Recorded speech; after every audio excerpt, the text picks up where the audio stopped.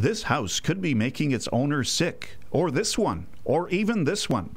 According to a recent study by the Healthy Indoors Partnership, 70% of Canadians are unaware that the air quality in their home can affect their health. The fact is, your home could be a breeding ground for harmful levels of allergens and molds that can contribute to severe respiratory problems.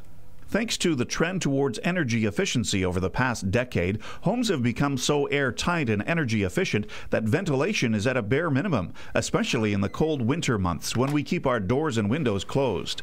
The family of Dan Gallipo discovered the consequences of this when they purchased a new home near Ottawa.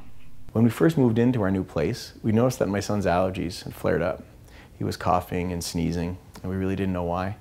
And the second week, he had a full-blown asthma attack. We didn't realize it at the time, but it was the house that was making him sick. Our doctor explained to us that the indoor air pollutants would trigger the asthma.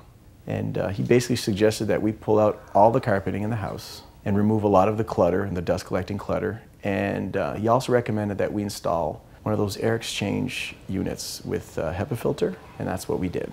The Gallipos consulted with ventilation expert Jerry Gagnon. He told them they're not alone. It's estimated 1 household in 4 has a family member who suffers from a respiratory disease like allergies or asthma.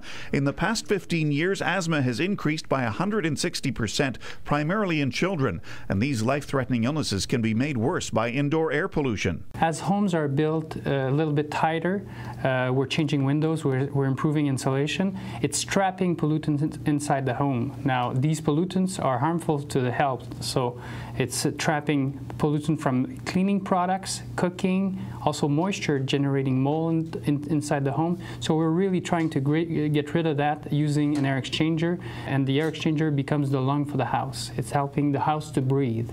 The Canadian Lung Association recommends ventilation and filtration of circulating air as part of the strategy to control indoor air pollution. An air exchanger with HEPA filtration completely renews the air by bringing fresh air and removing indoor pollutants. There was an immediate improvement in our son's health when we installed the air exchange unit.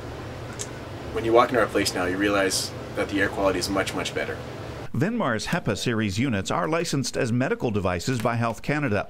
People who acquire one by prescription may be able to deduct the purchase price from their income tax. More information on indoor air quality is available at www.venmar.ca. Martin Vanderwood reporting.